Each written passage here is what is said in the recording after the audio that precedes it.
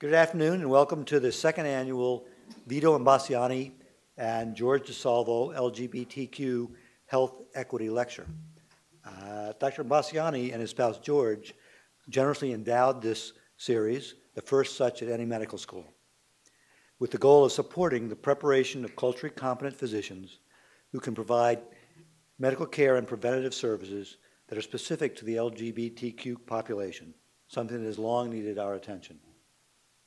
I know Vito and George wish they could be here today, but they are busy fulfilling important roles in healthcare back in California. Vito, a urologic surgeon, was just recently appointed as the Secretary of the California Department of Veteran Affairs by Governor Jerry Brown. And George, his spouse, serves as the Chief Financial Officer of the Kaiser Foundation Health Plan, for Los Angeles. So rather large roles they have in providing care in that community. Today we'll hear from one of our own, Dr. Evan Eyler, professor of psychiatry and family medicine. Evan did his graduate study at the University of Michigan, where he received an MD from the medical school and a master's degree from the School of Public Health. He has been active in transgender medical care since 1995.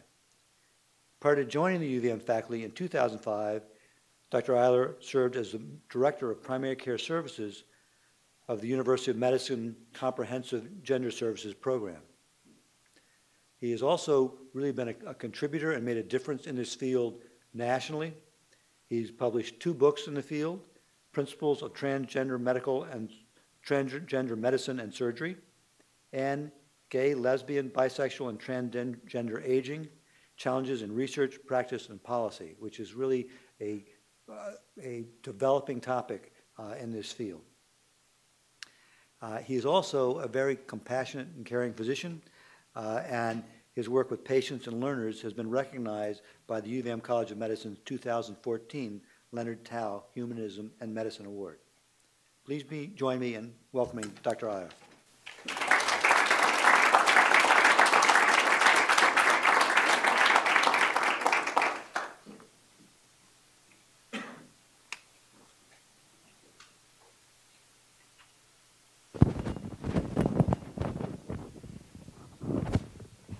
Okay, can you hear me?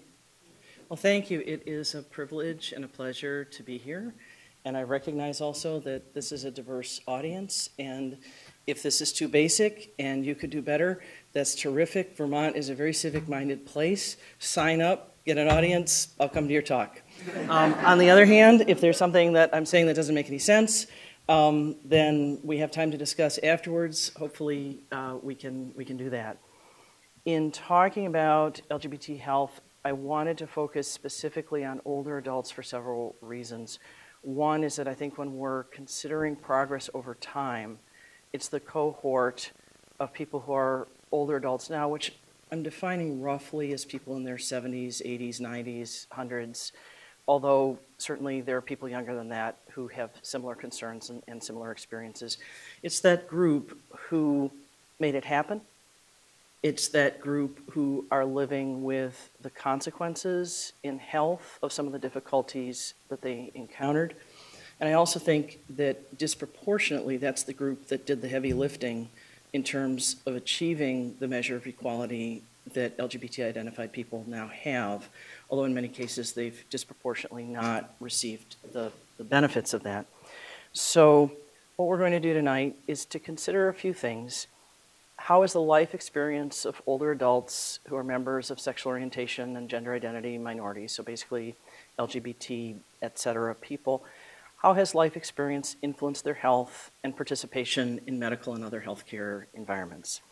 And then the next part I think of as the good, the bad, and where do we go from here? So by the time we're done, hopefully we'll have considered some barriers to attainment of equality in health status and health care, some policy milestones that have been very influential in terms of what's good, how did we get where we are now, and then where can we go from here to make things better.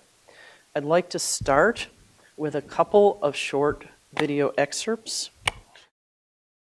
That's Lawrence Johnson, the poet, reflecting on his experiences, and I would call attention to a few things that he said.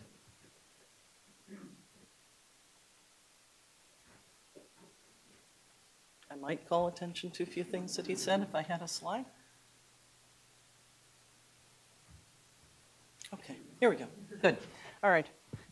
These are the take-home points that I took from the discussion that he was just giving us. Earlier times of life absolutely were dangerous for most people who were in some way LGBT identified or who thought they might be in earlier times of their life. Living openly was not an option. And when he said all that gets internalized, it does.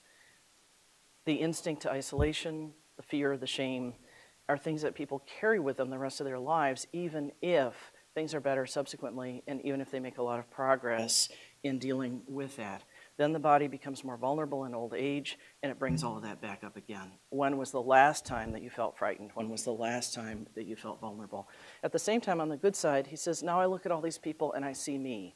And that's what I always hope for in any sort of clinical interaction, is that people will be most themselves and be comfortable being themselves when they're dealing with me or with any of us.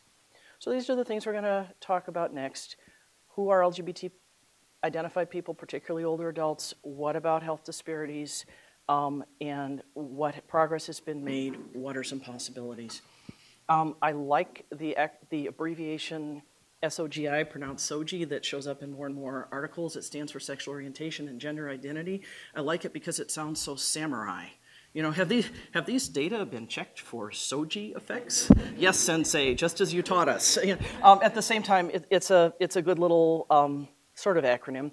I put an asterisk next to the word queer in that this has become somewhat of an umbrella term for anyone whose sexual orientation or gender identity is sort of non-majority, but it tends to be disproportionately not used by older adults. It's just too painful for many people, so that for someone who's younger and maybe had a lesser burden of suffering, the sense is, well, why don't we reclaim that word and do something good with it?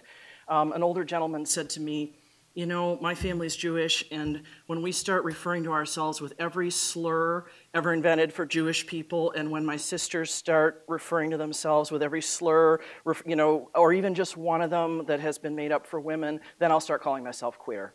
In the meantime, I won't do that. Okay, he's earned that, you know, and I point that out because it is a generational cohort effect, one that I think of many. Gender identity, I think it's good to have a definition right off the bat, and for people who were here when we talked about this the other day, bear with me just for a minute here, in that really gender identity refers to an internal psychological sense, a self-perception of whether one is or really should be a woman, a man, or a member of some other gender, which is different than gender role or expression, which are the things that we do to communicate to other people how we would like to be perceived. It's a little graphic by a guy named Killerman that I sometimes use in talking with parents who have gender atypical or gender creative kids. And the point that he's making here is that it has been said that sex lives below the belt and that gender lives above the ears. I think there's a lot of truth to that. He also symbolizes sexual orientation with a heart, which I would suggest is really just symbolic. That also would live in the brain, but we symbolize that collection of neurobiological functions with a heart. I guess it's nicer. And then he's showing the genderbread person in the gender ginger color to symbolize expression, living in the world, that sort of thing.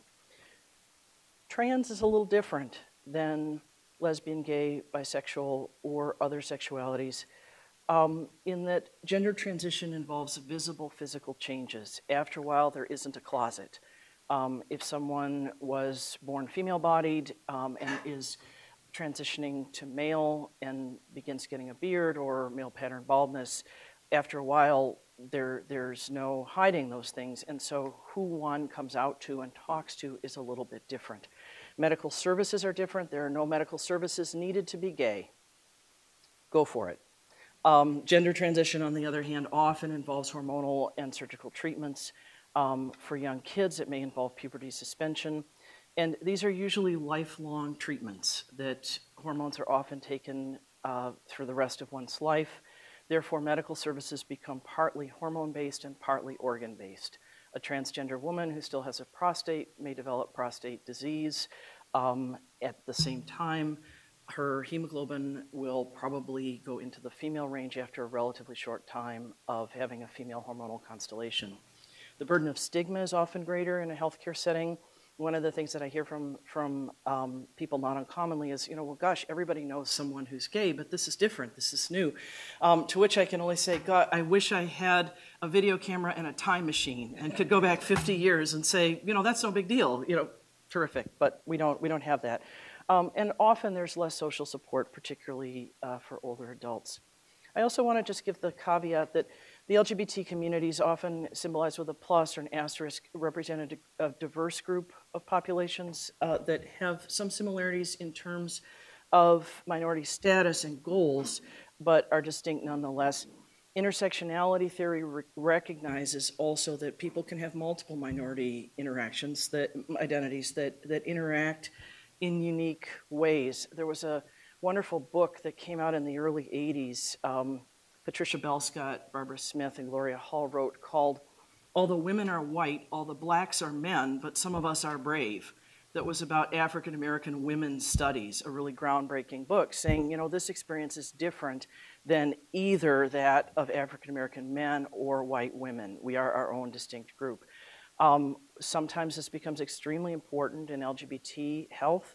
The identifiable demographic group in the United States that probably has the highest risk of actually being murdered is African American transgender women. I think because of factors like that. So this is a complex topic. This can be a start. We can have more discussion, and there can be more discussion on other days. So who are the older adults that we're talking about? This is a population that is diverse in terms of life experience, although with some common themes. LGBT-identified people in general are becoming more visible, both the young and the old.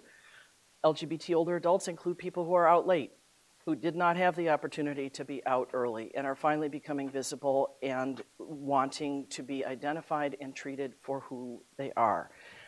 Also includes some people who were extremely brave and led the way and did the groundbreaking things that we're talking about tonight. People going back into the closet because they feel too vulnerable to be identified at a time when they're not their best.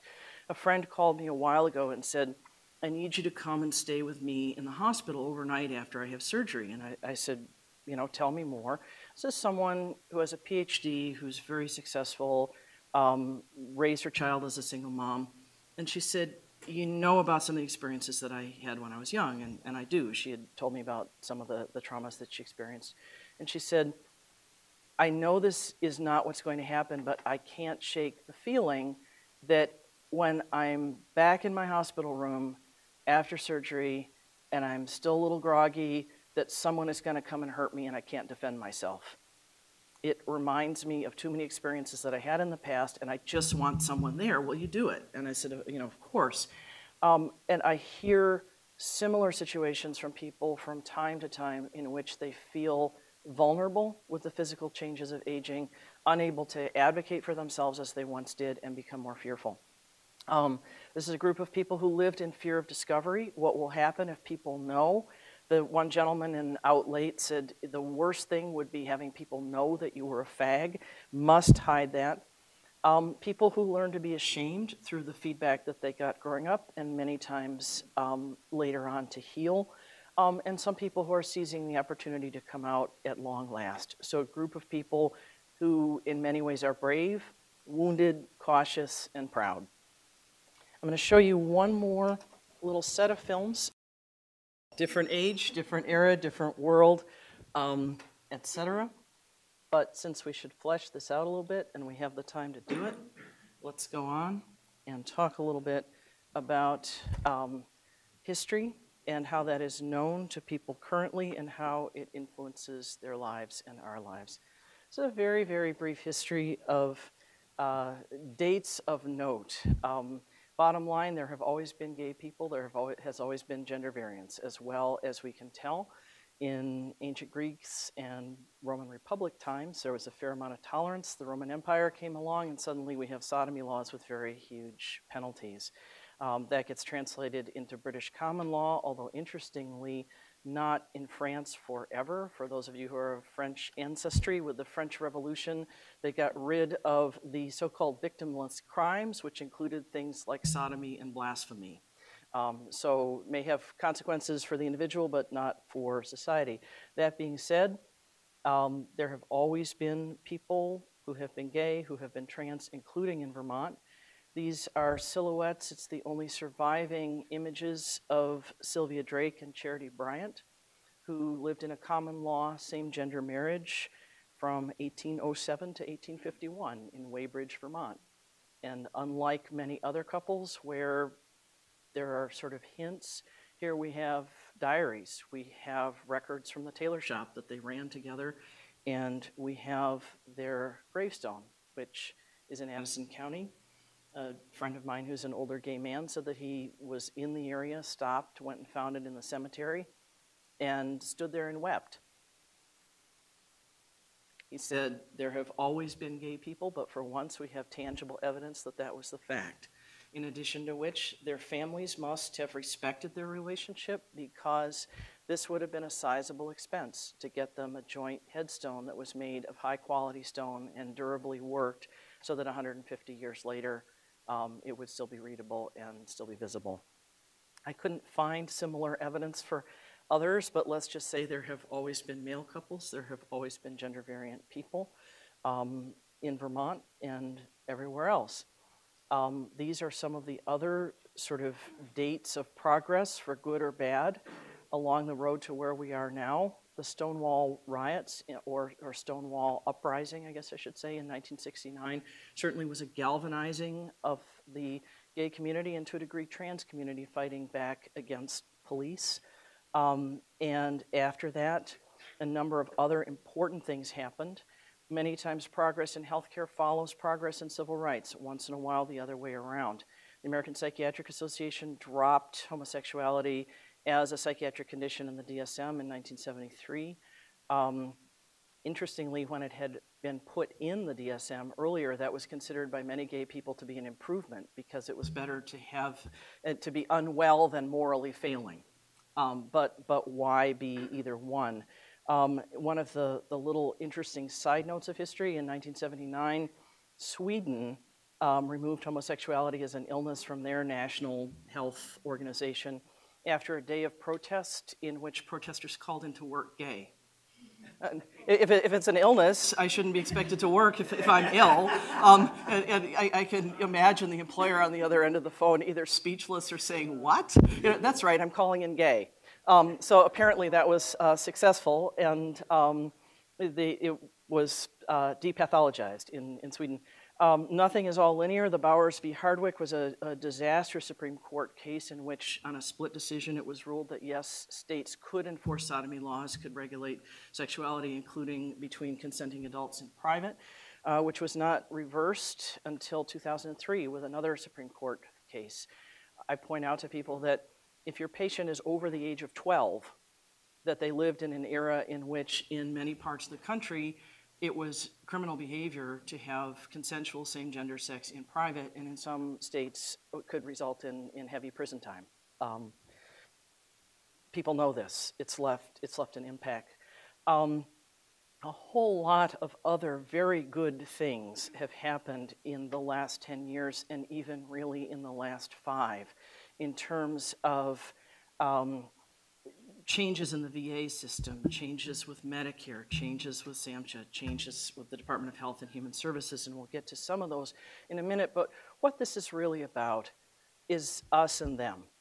Are people who are in some way LGBT identified part of us, or are they a part of some other group that's a bad group that has anything to do with perversion, criminal behavior, sinners, etc. And I think that there has been, for many people, much of the time, certainly not every day and not in every part of the country, a lot of progress in going from being part of those other people over there to being part of us here. One of the things that I hear commonly from people who are in older adulthood now is that there was a time when they came to realize that as kids that that feared other over there, them is me, because people heard about fags and about dykes and about perverts and about all these terrible people when they were little tiny, since most people who are gay do not grow up in gay families. And then at some point in the teen years or maybe preteen would have that sudden thunderbolt of saying, oh my gosh, those terrible people over there, I'm one of them. That's one way in which, particularly for older adults, it's different growing up gay or growing up trans than growing up as a member of another minority group, because gay people do not primarily grow up in gay families. So the only Jewish family in a Christian neighborhood, there may be anti-Semitism, but the family can stick together and say, this is how we deal with that. It's a little bit different discovering that one is different from one's own family for many people. One of the fundamental principles of medical ethics is respect of persons, and one of the fundamental principles of psychiatry that's applicable in other fields of medicine is that a therapeutic relationship involves one in which we do our best to foster hope and reduce shame. And even for people who've come to a place of pride and identity now, there's that shadow of shame that says, you're not okay, you never were, you're different, you're bad. And that is one of the things that clinically we need to address. How does this manifest in health status rather than access difficulties? A little definition, this is from Healthy People 2020. I gave you the website there. Although the term disparities was initially designed for and still often refers appropriately to racial and ethnic disparities, any population in which there is a health outcome that occurs in a greater extent in one population and a lesser in another, it's worth looking at that as a disparity and considering what social determinants may be influencing that finding. In terms of negative health experiences and negative aspects of health status in the LGBT communities, why might that occur? There have been a number of things that have been described in the literature for a long time. The first one is the effect of adverse childhood experiences on subsequent health. That there, even back in the 90s, it was clear that there were a number of health outcomes having to do with substance abuse, depression, suicide, smoking, STDs, STD acquisition, physical inactivity, and severe obesity being some of the principles, that the risk of those findings in adulthood correlates with the degree of adverse experiences that the person underwent early in life. Everything from being a witness to domestic violence to being physically abused oneself and so forth. Disproportionately, people in the LGBT communities report difficulties when they were kids because of being the different child. The too feminine boy, the too masculine girl often gets singled out, gets picked on, and that can feed into the dynamic that the adverse childhood experience literature addresses. Also, minority stress, again, not initially described for this community, but often applicable. An article by Meyer, I like their definition. They describe that as the experience of prejudice events, expectations of rejection, and if you've had a certain amount of rejection, it's normal to expect more, hiding and concealing, internalized homophobia, that sense of, yes, there really is something wrong with me, and then the coping processes that people use to address that. So when I think of disparities and potential reasons for that in these communities, I think of three things. One is sort of the substrate, early abuse leading to more difficulties in adulthood. Also difficulties through health-related policies in accessing care, as well as the legacy of early encounters that sometimes makes it difficult to receive care even when it's available. That reflex for secrecy, that reflex for isolation that many people describe. So these are a few of the government documents that I think are worth looking at. I didn't include very many direct statistics in this because they are legion and they are well summarized in many of these policy documents. The Institute of Medicine did a report on LGBT health a few years ago. They stratified it pediatric, adolescent, early and middle adulthood, older adulthood. And what they found in an exhaustive review of the literature was that yes, lesbian, gay, and bisexually identified adults do in fact experience more mood and anxiety disorders and an elevated risk of suicide compared to heterosexually identified peers. That for people who are trans, that the sampling methods have not been as definitive, that the literature is less robust, but that as best as we can tell, very similar. Similarly, higher rates of smoking, higher rates of substance abuse, and still frequently targets of stigma, discrimination, and violence that is based on SOGI status.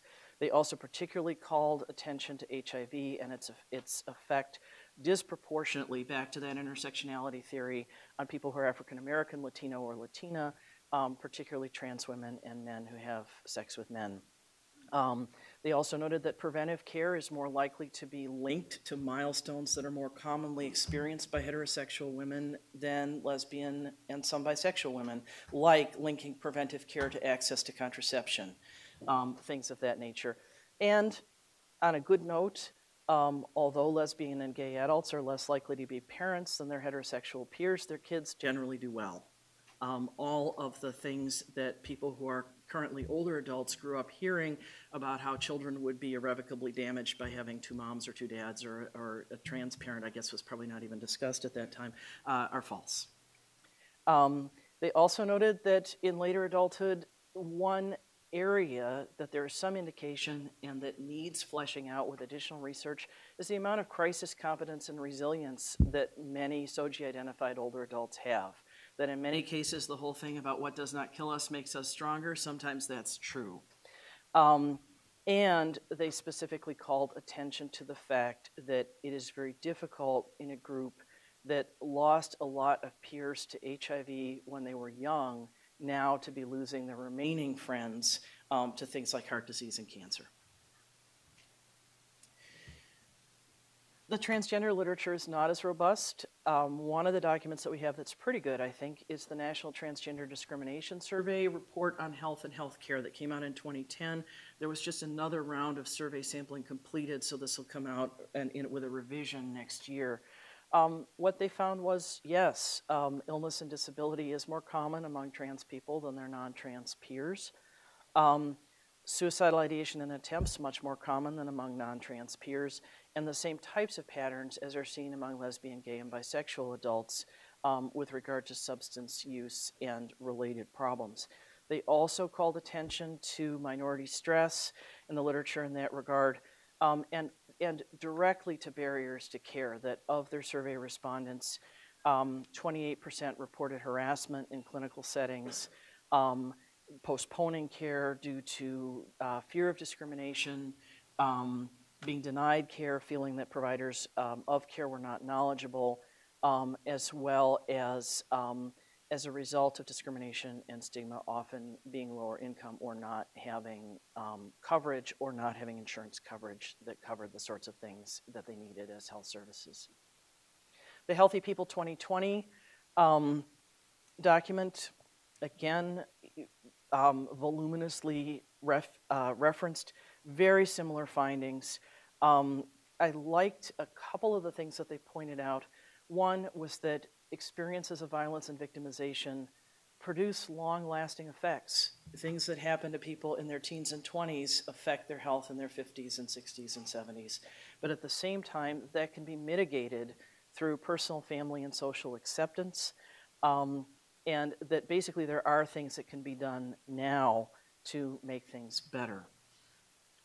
They also flesh out specifically what is it that constitutes barriers to health at this point. Types of legal discrimination in health insurance, legal marriage, which is getting fixed, although there are same-gender marriage rights nationwide at this point, but since many states do not have employment protections based on sexual orientation and gender identity, many people cannot get married because of the very realistic possibility of being married on Sunday and fired on Monday. So even though the legal right is there, it's not yet practically applicable. So that many heterosexual couples who can access health insurance through their spouse, their gay or trans peers, if they live in a state without employment protections, are not able to do that. Similar mirrored problems with retirement benefits, including Social Security and the VA, patterns of inheritance that have affected the older adults, even if there are now legal remedies, and also a lack of social programs that targeted towards the groups that need them most are some of the findings that they came up with. So when I think of this, I think, okay, if we look at the last 50 years or so, 1965 to 2015, we've come a long way. The progress hasn't been linear. In some ways, it's been sort of parabolic in recent years. And I think of that as really being kind of halfway home. You know, on the good side, LGBT identified older adults are becoming more visible in healthcare environments. And also, LGBT health status, including for older adults, is becoming a mainstream concern. In medical education, in research, in public policy, there have been a number of very good literature reviews and focused policy analyses in recent years. The not so good news is that the suspected health disparities that people in clinical medicine for a long time thought were there really are. There's good documentation of that now. Many of the difficulties that people have when they're young do cause problems in later ages, and that can be pretty difficult to ameliorate. For many older adults, that should be health rather than heal. Legacy of stigma and discrimination is very present, and they're dealing with that now. And also, some portions of the LGBT populations still, there's a need for a lot more robust data collection and analysis. I think that there's some potentially good news. The Institute of Medicine, the Department of Health and Human Services have recommended routine data collection regarding sexual orientation and gender identity using electronic records. So we're going to have a lot more and better data within the next few years. At the same time, this is a two-edged sword for older adults who are used to being very private, who are not going to want to disclose that data, and who have the right not to disclose it if they don't want to. I think it's also potentially good that there are ways to address these disparities in terms of development within the clinician workforce of attitudes, knowledge, skills, and also with more professional advocacy. So I'd like to turn attention to for a moment to where are we I think, in terms of progress and in terms of opportunities. In terms of policies, there's been a lot of very good developments just within the last 5 years. The Presidential Memorandum on Hospital Visitation, which came out in 2010, solved in one swoop a very big problem that had been present for a long time, and that was that hospitals, health groups, specific people working in hospitals, whole states could set regulations regarding who could or couldn't visit a hospitalized person that were frankly and floridly discriminatory. One of the quotations from this report, the link to which I gave you toward the bottom, is, "All too often people are made to suffer or even pass away alone, denied the comfort and companionship in their final moments, while a loved one is worrying and pacing down the hall." And so, thank you, President Obama. It's done. That is no longer a lawful thing to do. Anyone can visit regardless of relationship status, sexual orientation, gender identity, and no one dies alone. This may sound trivial. It's certainly not. One of the sort of sentinel cases that happened right before this was issued involved a family, 2 lesbian women who were married in another state and their 2 children vacationing in Florida. One became acutely ill and was hospitalized, and her wife and her children were not allowed to visit. And while they were attempting to find the documentation, raise your hand if you travel with your marriage license in your car. While they were attempting to find documentation, she actually died by herself. Presidents can do things. Stroke of the pen, it's done. The Joint Commission, who normally is not my favorite organization, and not a favorite of most people who work in medicine and nursing, also has issued some regulations that have been helpful. One of those came out in 2011.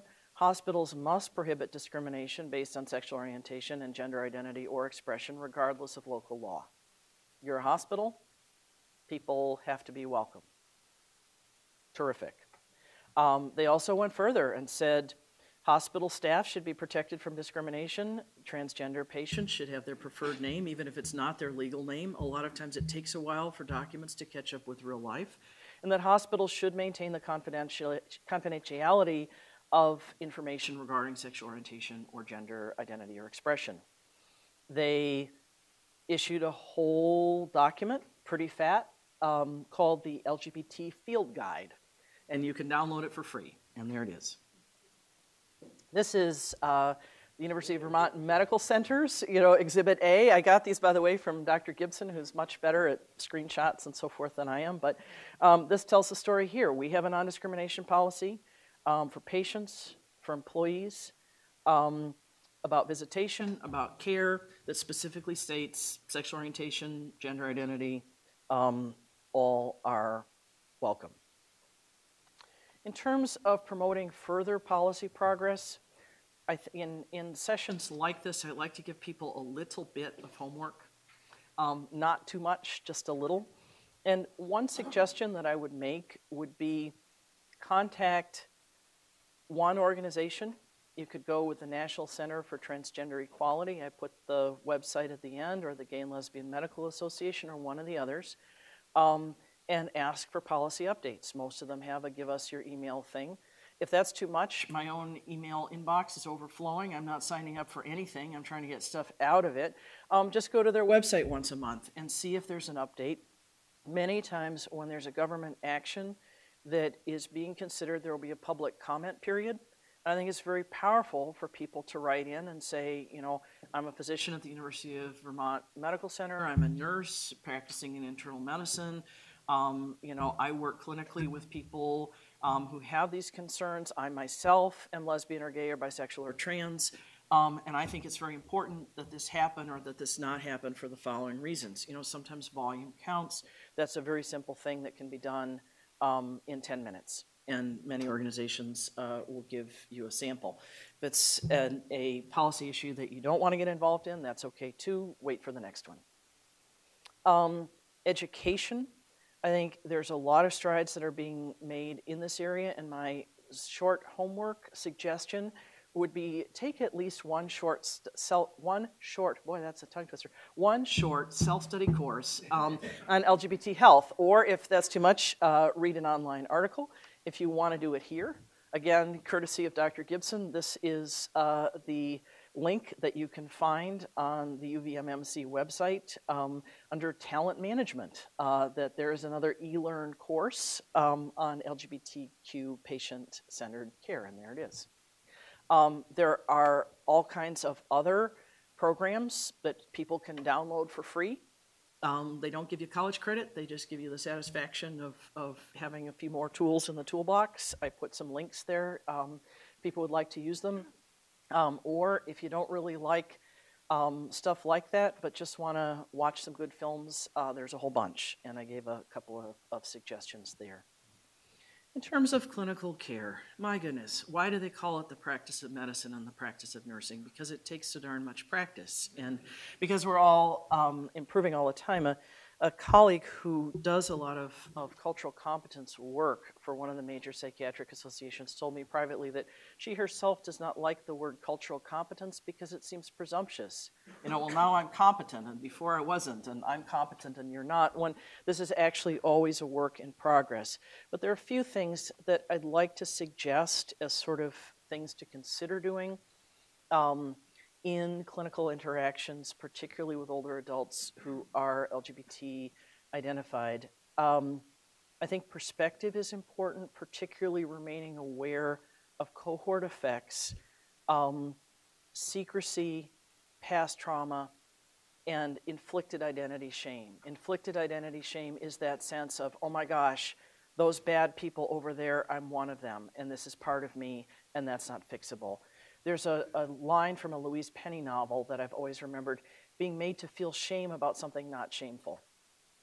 There's nothing wrong with being gay, there's nothing wrong with being trans, but it can certainly feel like it.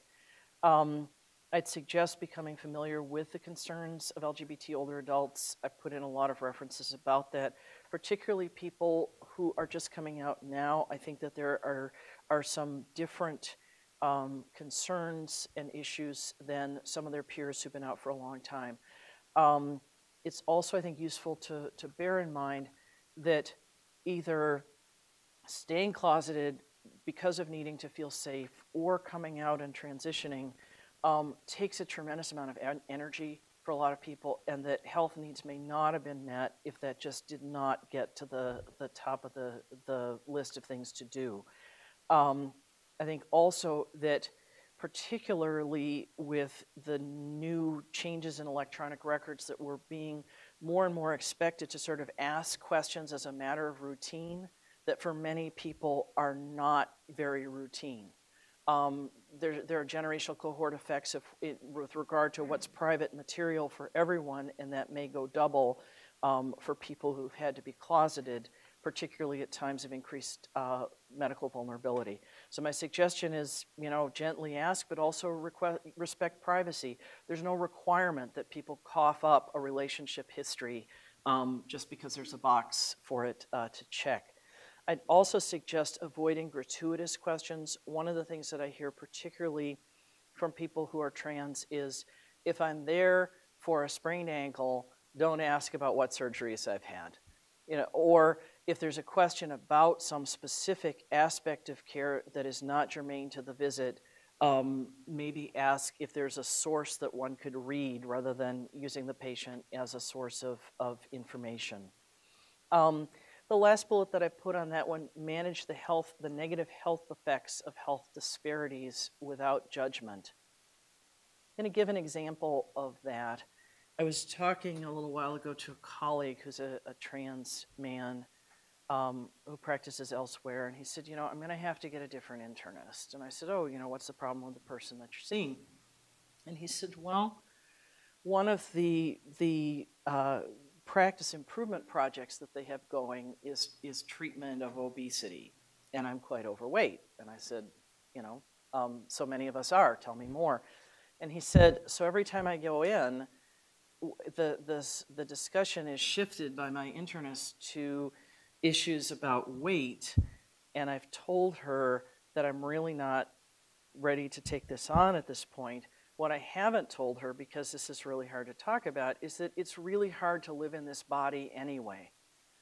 Even though I've been through transition and so forth, it's my body has never fit, it doesn't feel right, and it's hard enough to live the way that things are without also having the list of things that I'm supposed to be doing and feeling like I'm failing at something else. Wow. Okay, does that mean, all right, so sure, everybody smoke, drink, be sedentary, and overweight? No, there are going to be consequences. At the same time, I think that for a lot of people, living in the body may be more difficult than for some of their peers, particularly for trans people, but for some others as well. I would suggest an attitude of go the extra mile in terms of communicating welcome, communicating respect and openness. It's always useful to post a non-discrimination statement, but I think also sometimes the artwork we choose, it might be nice to see a variety of older couples of different kinds with their photos on the walls. That just might send a much, the picture worth 1,000 words sort of message that anything I could say would not be as profound. And then using community and national resources, I think, to go further than we can is also very helpful. Ask about preferred forms of address or address, as we say. What pronoun would you like me to use? I see that your name is different in your record than as we're talking now. Has there been a change? What name would you like me to use? I regard language as a description of the individual for all of us, and therefore try to stay with language as an evolving tool, and at the same time use terms that patients prefer. If an older adult hears the word queer and flinches, terrific. He or she has earned the right to do that. If someone says, please refer to me as genderqueer, fine. They're probably under 40, that's fine too. The other thing that I just would say, I think so much of the time that clinical encounters become needlessly complicated, and that if a misunderstanding has occurred about pronoun status, preferred name, partner, relationship, and a gaffe has been made, gosh, remain calm, apologize, say, I've made a mistake here, what can I do to make this right, and then move on. I think sometimes we get stuck in ways that just are not needed. So be fully present, have a warm and welcoming heart. If a mistake is made, it's probably fixable. We're getting towards the end of the homework, but I'm going to suggest one more assignment, and that is that it may be helpful to review at least one current policy document regarding LGBT health indices and goals. I gave you a whole bunch, and then to apply that to find at least one way to work to improve the care of LGBT patients where you work, if you work in healthcare. There are a lot of things that need fixing. I think that the electronic health record is one of them. We're on it. Senior leadership at the University of Vermont Medical Center has signed off. It'll get easier, but in the meantime, there are going to be some difficulties. And as much as we can do to provide a routine, relaxed response to difficulties in that area and help patients to navigate the problems, help our colleagues to navigate the problems, the better things will be. An example of that, I recently saw someone for consultation who was quite depressed, needed admission to inpatient psychiatry. And in getting the information, the story emerged that she had actually gone to the emergency department a couple of days before, and that when she was registering, that up came her previous male name and previous photograph from several years ago that looks quite different. This is someone who's in middle adulthood, a trans woman. She looks quite different now than she did 3 or 4 years ago. And her name is different. Up it came, and the person doing registration said, gee, there's a problem here, and are you sure this is your ID, and so forth, and that's an entirely reasonable question. Possibly she is someone who doesn't have insurance and is attempting to use the insurance card of a family member. That could easily happen. At the same time, this is someone who's depressed, who's considering suicide, who's not at her best, and who shouldn't need to go through a situation like that and be responsible for trying to explain things while standing on one foot, while trying to register to get care that she desperately needs. And so I call attention to these difficulties because I think that as much as we can do to support patients and support each other in dealing with problems that have to do with technology, the better things will be. From time to time, there's information that comes up having to do with gender history, transgender anatomy, sexual orientation, partners, or relationships that is not expected in a clinical setting. We can remain calm, say, gosh, I guess this isn't up to date. Tell me how it should be, and go from there. I think there are a number of things that still need to be done nationally at a policy level. We need uniform, fair requirements for what needs to be done to change gender status across the country. In Vermont, it's not that hard. One produces medical documentation, goes to the DMV to get a license, so forth. In some states, it's very difficult. That's an area that needs to be addressed. Insurances need to stop using M or F as an identifier. For a long time, it's been used as sort of a check digit because it was considered to be an immutable characteristic, which clearly this is not. People get bills when they transition gender and their insurance paperwork has not caught up that the insurance will wind up paying in most cases, but it's going to be a hassle for everyone. We need reasonable criteria for transgender surgery eligibility and insurance coverage, and a change in federal policies regarding insurance. In the state of Vermont, it is unlawful for insurance plans to discriminate based on sexual orientation or gender identity, including transgender. However, that applies to Blue Cross Blue Shield of Vermont, but it does not apply to people who have coverage through a federal program through a family member, and that needs to be changed. Nationwide, we need some uniformity and fairness in spousal benefits, particularly in federal programs, regardless of sex and gender, and also more robust employment protections, particularly at a federal level, because of things like the married on Sunday, fired on Monday phenomenon that need to be addressed. So bottom line, we've come a really long way. I'm grateful for that. It's one of the good things about being old is that there is enough stuff in the rearview mirror to say this is better. And at the same time, I think that there is more to go and that there are some steps that we can take to try to bring about additional progress and really full equality, both on a one-to-one level in clinical care and also on a more macro level having to do with policy and planning. We're not going to go through the resources, but I gave you a number of them. Professional associations that have good policies regarding LGBT inclusion, non-discrimination, things of that type. If we went back 20 years, it would be pretty much nobody. Now it's pretty much everybody that has to do with health policy. Some of the resources that we talked about in terms of surveys and analyses, I gave you those, as well as a few books, including mine, and some organizations that may be useful to patients and colleagues. And that's all I got. So there's time to talk, and thanks for listening.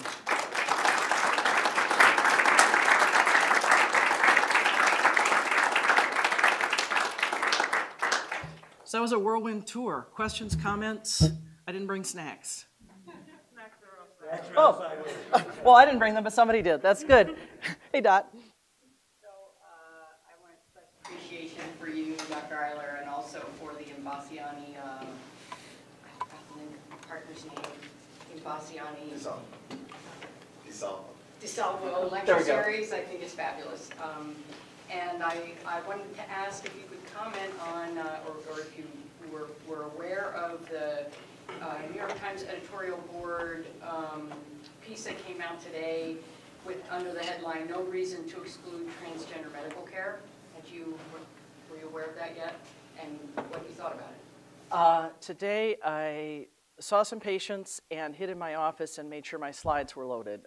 So if you would like to enlighten us all, I did not go online. Read it yet. I just saw the email come out earlier today, and from Transgender Legal and Defense and Education Fund, and I'm looking forward to reading it. But I thought it was great for that sentiment to come across the New York Times editorial page. I concur, and one of the things. This is a much more Vermont-y session than Vito's that was much more national in California last time. And one of the things that I will mention is that Vermont has been a part of that sea change in insurance that in some ways that we were in on the ground floor with that you and I and some other people met with Blue Cross Blue Shield of Vermont over a period of a couple of years while they were reassessing their policy regarding coverage for services, medical services related to gender transition. And previously that had been an exclusion, as it had been in most plans around the country. And so Blue Cross Blue Shield of Vermont met with a group of us and did their homework and decided that they would provide coverage. A couple of years later, after that, the state law was passed barring discrimination in insurance plans, and I think that that probably would not have happened. One never knows, but I doubt it, without the Blue Cross experience, because this was a major insurer. It covered a lot of people in the state who could say, you know, we did this, and it didn't break the bank. You know, which would, on one hand, I can see why that would be a concern. Some of the surgeries are fairly pricey. On the other hand, this is not something everybody's running out to do. You know, if Blue Cross said, you know, do you want sex reassignment surgery? It's free. You know, I really can't imagine that demand being very elastic somehow. I think it was the same small number of people. You know, a former U of M employee was asked in this meeting, one of those meetings, how many people among the faculty and staff are waiting for these surgeries, and she said 3. And there was a sort of a silent moment, and the representative of Blue Cross said, is that an estimate? And she said, no, I know them all, there's 3 of us. I'm one of them. And so, oh, okay. So, you know, so Blue Cross does it, the bank, you know, they don't go bankrupt. At that point, it's easier because there's no real opposition from the insurers to get a good state law passed. And then you have a whole state and a few other states having the experience that this doesn't break the bank. And then it looks just like discrimination rather than somehow fiscal responsibility. So thank you for bringing that up. I didn't know it was there. Go New York Times editorial. It's all good. Other comments? Yeah. So as UVM's weaving a lot of LGBT health throughout its curriculum, and there's more and more awareness, I assume that there will be more and more intakes that include LGBTQ questions. And as you were talking about, there's a lot of trauma and stuff under the surface, especially for older folks. How ready are professionals to have those conversations with their patients who may or may never have had them before? You know, this is what I think of as a rubber meets the road problem, and there really is a generational cohort difference in this. A colleague who's an out gay man in the VA system in New York was giving a grand rounds and put together a panel presentation. You know, the VA system has come a long way in a short period of time, from basically saying go away and don't tell us anything to saying we treat gay people, we treat trans people, we don't yet cover surgeries, but we cover a lot of other care. So he put together a panel, and one of his guests was an older gay man who was a veteran who'd had a military career, who'd been closeted the whole time, and came to this panel, and one of the students said, well, so you get all your care here now and so forth, and he said, well, no, I don't. And the student said, well, why not? You know, I think it's pretty good. And he said, well, being out, being in the military, being a veteran, those things don't go together. They haven't gone together, and I go to a private clinic. And my colleague said that it was another one of those moments where the gulf had opened, in that the students who were primarily in their mid-20s as a group were having a lot of difficulty understanding why that might be, when to the panel members who were in their 50s and up, it was just knee-jerk. You know, of course you need to be closeted, of course you need to not be out. And so I think that this is an area where there isn't a lot of preparation, and there isn't a lot of preparation, including among people who otherwise are quite savvy, to realize just how deep that fear might go. And I'm not sure what we can do about that other than continue to talk about it, write about it, read about it, support our patients and support our colleagues and ourselves as we go forward.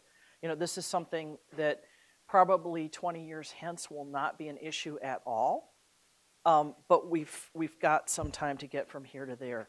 In answer specifically to your question, I don't know of any curricula regarding, you know, how specifically to try to bridge that gap. I just know we need to talk about it and keep working on it. Do you have any suggestions? I just know I've encountered issues where in informal intakes, you might have to tick off a question of, you know, identity or a question of past sexual violence. And you as the person who's doing that intake are not necessarily ready to handle that conversation with a person you just triggered. So I've encountered this difficulty. Yeah. You know, I think this is also something that, back to the whole practice, you know, that from time to time things come up that really are difficult. And, you know, psychiatry involves a lot of asking people about past traumas and so forth. And the more you do it, the better you get at providing support. But from time to time, there are difficulties. And, you know, I think the more people practice, the better it gets. Everybody makes mistakes, me included. And I do have some grave concerns about sort of routine data gathering along the lines that we've talked about. Yeah. Yes? So similar in the population of older adults who are coming out and have had very different experiences than the younger populations who've come out. I think older physicians can have a different experience with acceptance and understanding and general attitudes toward people on the SOGI spectrum. And I'm curious if, as you know, part of the group of young physicians, is there something that we can do, or resources that we can direct our older colleagues and attendings toward for helping them to become more educated and to step away from some of the attitudes of shame and violence that maybe they grew up with too. You know, they heard their whole lives that, you know, being that way was abnormal and other, and yet they're trying to be, you know, often trying to be very culturally competent care providers. Yeah, you know, I find that when I talk to colleagues and when I see colleagues in action and when I reflect on my own practice, I think every generation has its challenge, and I haven't personally found students or young physicians to be any better at dealing with LGBT adults than their older colleagues.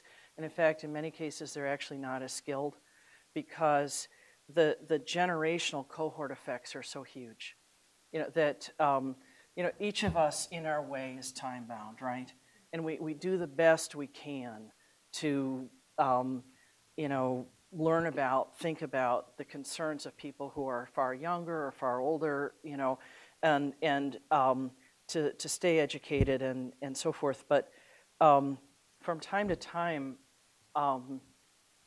some of the students and young physicians who are the most savvy with regard to concerns of LGBTQ plus asterisk younger people, I hear them dealing with patients who are older, and the things that are said I think of as culturally incompetent in a generational sense. That is not something that one would say to someone who's over 50, and there's not an awareness of that.